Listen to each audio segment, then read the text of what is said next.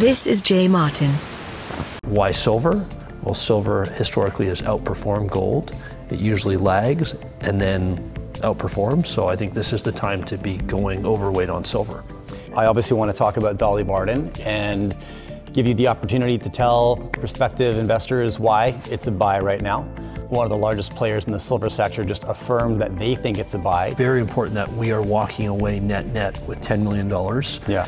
And we've put a floor in the next financing. We're not going to raise money below 65 cents, so we're showing our shareholders a commitment to limiting dilution. Welcome to the Jay Martin Show. If you're new to the channel, my name is Jay. I'm an investor looking for the smartest home for my cash. If that sounds like you, then I think you're going to like what we do here.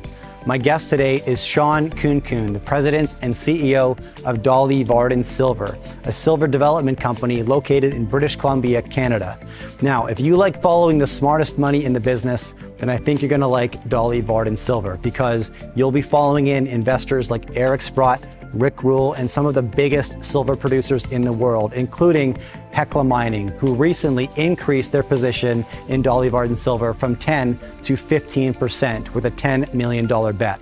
Here's Shawn Khunkhun. Enjoy. Shawn. Jay. Good to see you, man. Thank you. Thanks for having me. Have a seat. Thanks. Okay, I'm looking forward to chatting with you today. Yeah, me too. I want to get caught up on the silver market, get your perspective on what's catching your eye. Okay. I obviously want to talk about Dolly Varden and give you the opportunity to tell prospective investors why it's a buy right now. Yeah. One of the largest players in the silver sector just affirmed that they think it's a buy to the tune of $10 million, so we're going to talk about that as well. But right now, let's start with just silver equities. Why are silver equities a buy right now? Do you think they are, and if so, why? I do. I think precious metals equities are a buy right now. I think particularly silver equities, silver lags gold. So I think silver equities are there's even more of a discount than to gold equities. But I think historically, based on where the price of gold and the price of silver is, the equities have never been cheaper. So how do you make sense of a market like today when every fundamental, macro fundamental is pointing towards what should be a gold rally and subsequently, the slingshot silver rally? Yeah. But the metals have been pretty sleepy. Now, gold's catching a bid, but it's sort of uncertain whether that's got legs or not. Well, listen, I think we've had all these competing assets, right? So we've had the longest bull market in history, right? We've never had, bull markets usually run 5-7 years max. Like, well, this one's been running for 12 years. We've had a 12-year bull market, and you've been able to make money everywhere, whether it's fine watches or antique cars or housing, tech stocks. So in an environment where you've got an everything rally, you've got Bitcoin going from pennies to $60,000 a coin, why gold, right? Now I look at it a little bit differently in that in this era of insanity, where you've got, because whether it's money printing, devaluation of currencies, and you've got this everything bubble, where do I feel like there's value? And I think gold has done very well in that environment. And if you focus on other currencies outside of the US dollar, it's done extremely well. But even in dollar terms, it's doing, it's flirting with all-time highs. But I think that sanity will return to markets. It always does. And when it does, I think gold catches a massive bid. And why silver? Well, silver historically has outperformed gold. It usually lags and then outperforms. So I think this is the time to be going overweight on silver. And what, in your perspective, from your experience, what causes that shift in investor mindset to go risk on with junior precious metals equities? Because, gold may catch a bid first because it's a safe haven, which is kind of the antithesis of risk, right? You go there for safety. Yeah. But eventually that price gets to a point that starts fueling greed, and then people want the torque that they can get with the equities. So, is there a trigger point that you look for? Have you seen in the past, or what's on your radar on that front? Well, look, I think if you focus on, gold is one of the most liquid assets on the planet, is one of the most recognized globally. So most investors will never come down and buy a gold equity, right? We're just looking for a very, very, very small minority of some select institutional investors and some retail investors to find this space.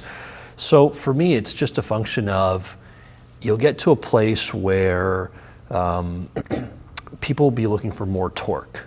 That the idea of gold maintaining its purchasing power doesn't apply or appeal to all investors. You know, those investors who are looking for more will be looking for that torque, and that's what will bring them to the large senior golds, and then as you expand that risk profile down to more speculative investments, exploration companies, and so on. Yeah, which is coming. I mean, inevitably, right? Retail investors specifically, they want returns, and they want returns in the near term, generally speaking, and that's what you find in the precious metals equities when that market turns on. But it's also like we're not just talking about some concept like in terms of Bitcoin, which is still kind of an unproven idea that hasn't really taken on a use case for everybody, whereas there is gold that gets acquired and has been being acquired for years and years and years. And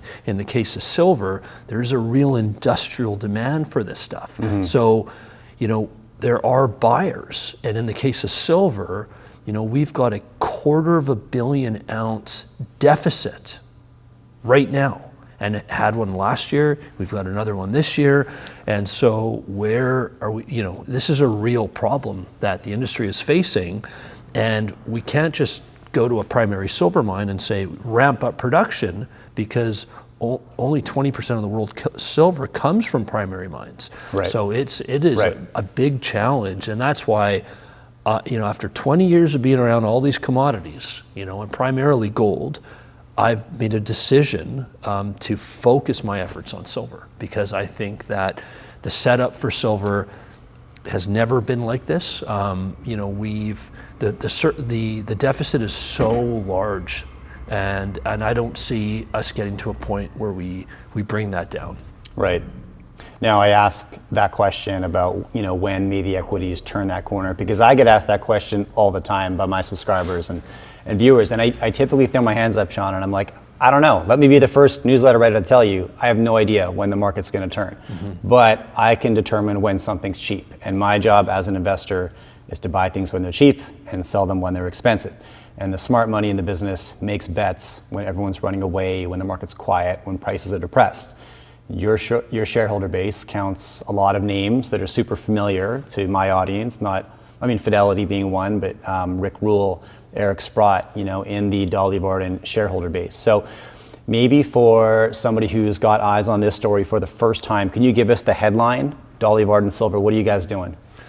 Yeah, good question. So what are we doing? I think what makes us special is where we're doing it. So we're doing it in BC. So again, going back to that, where do you get silver? You get them from, where are these primary silver mines located? They're located in Argentina, in Chile, in Mexico, and we can talk about all the reasons it's becoming more and more increasingly difficult to get silver out of those locations. But so I think what makes us so attractive is that we're in Canada. And the other factor here is you've got a shareholder in Hecla that is the fastest growing established silver producer on the planet. And they're recognized, they're performing well. And I think it's because they're focused in the US as the US's largest primary silver producer, soon to be Canada's.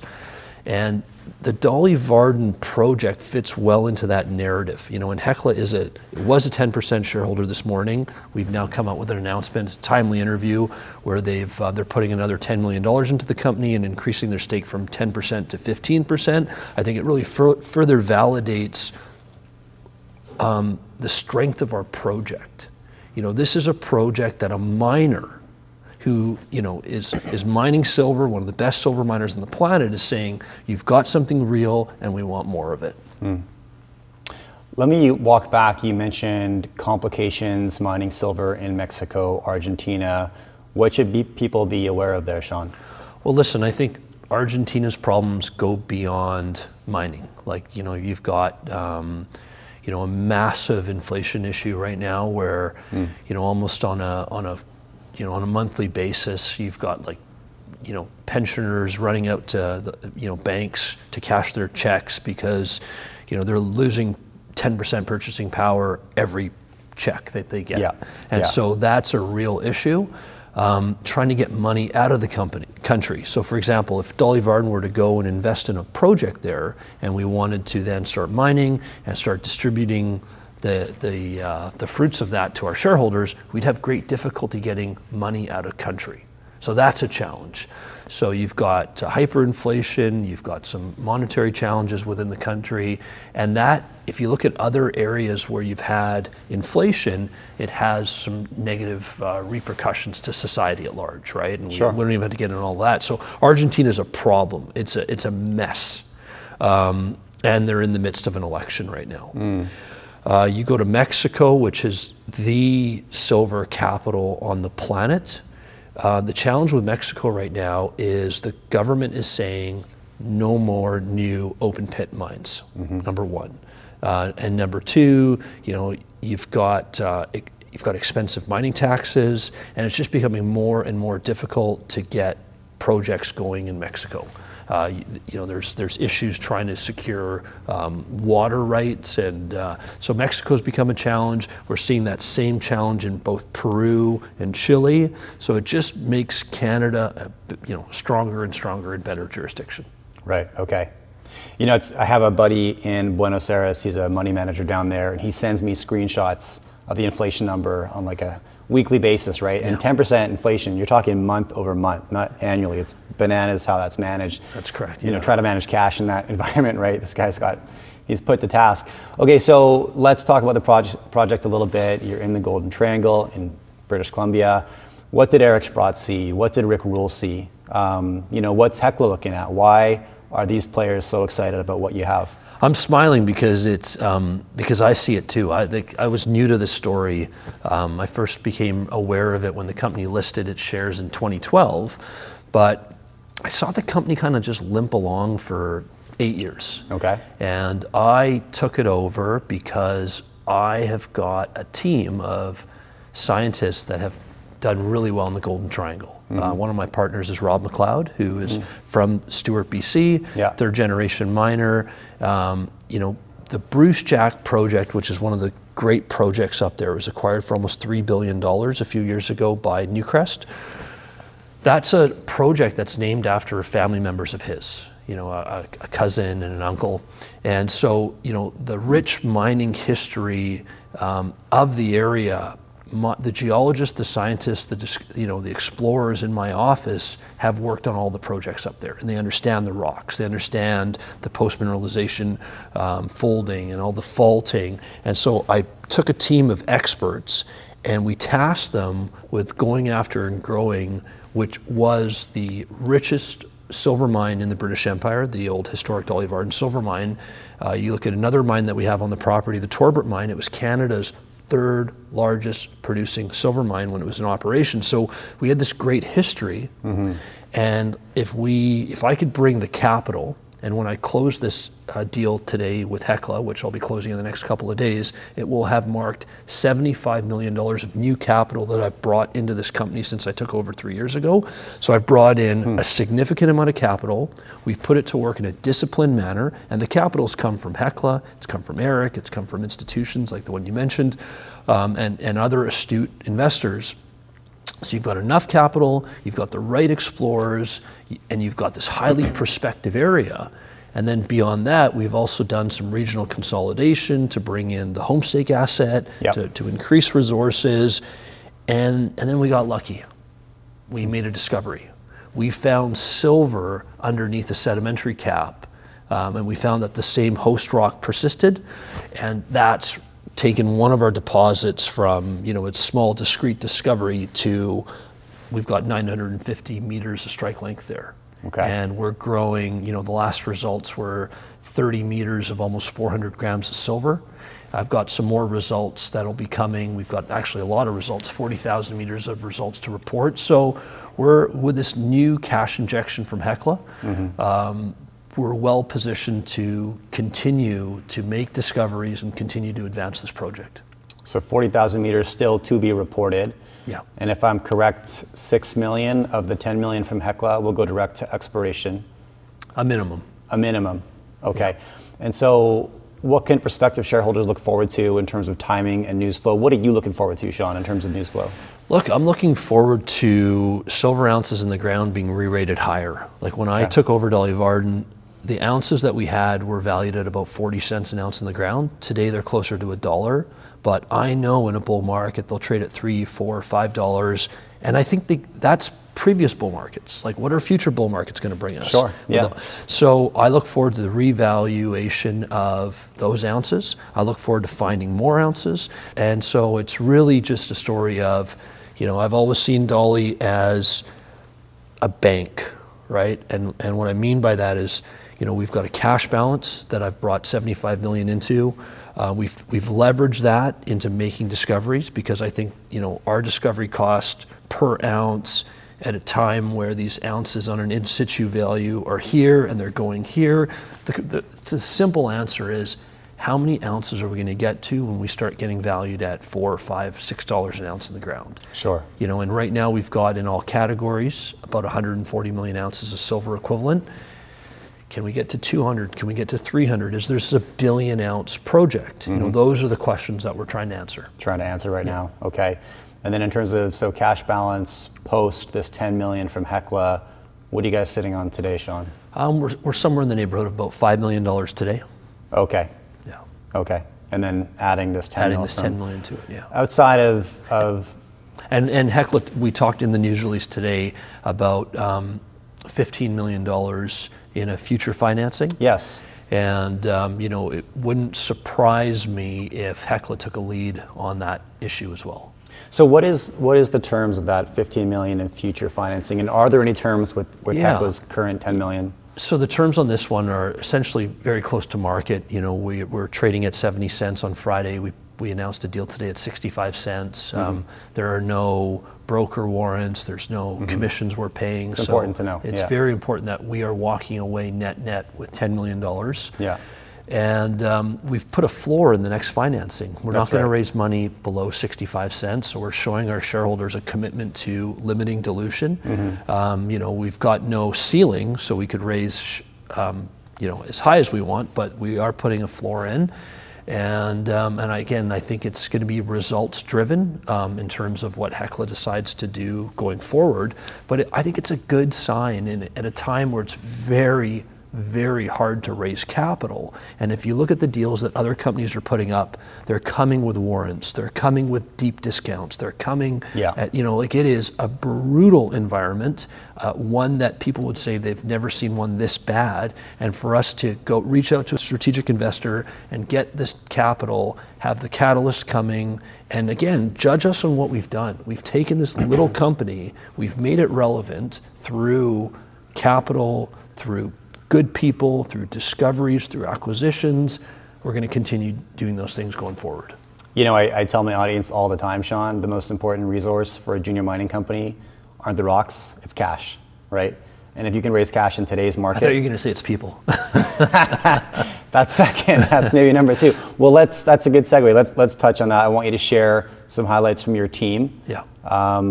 Yeah, you take Listen, it away. I just think from the board level, like, we're surrounded by, you know, I could list off companies like Newmont or Coeur or Hecla, but really they're not the ones that wake up every morning that are banging the rocks, sure, right? Or banging Bay Street, or you know, so it's really the people you never hear about. It's Joaquim Marias, who's at site trying to find the next deposit. It's Andrew Hamilton, who's a senior resource geologist, who is working on, you know, the definition drill program, converting ounces and expanding and extending them. It's those type of people at project level that make all the difference. It's Diana Zopa, right, who is on the communications side, who is going out and talking and communicating with investors. It's those people that make this company special.